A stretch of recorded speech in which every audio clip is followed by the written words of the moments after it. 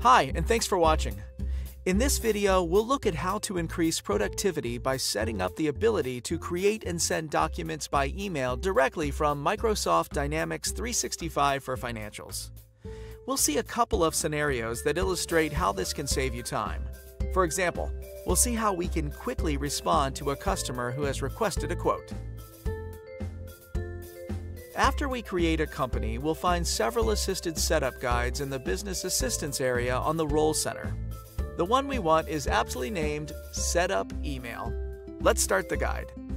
We don't need to do anything on the welcome page, so we'll choose Next to keep going. Now we need to specify the account to use. If we select Office 365, things are a little easier to set up. All we need to do is enter our username and password for our account. Let's say we want to use another type of email account though. For example, an Outlook.com account. We'll go back and select Other.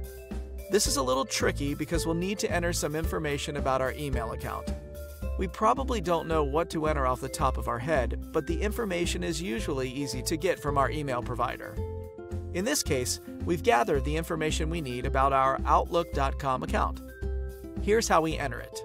For authentication, we'll use the default method, which is BASIC. We need to know the address of the SMTP server, which we'll enter in the following format: smtp-mail.outlook.com.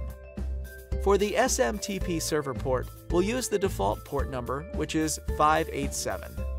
We want to keep security tight, so we'll leave the Secure Connection checkbox selected.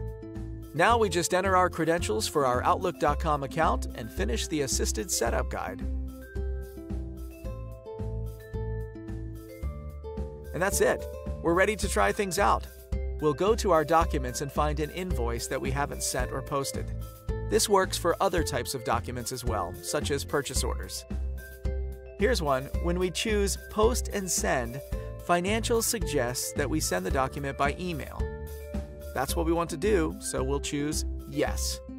When we do, Financials turns the invoice into a PDF and attaches it to an email message.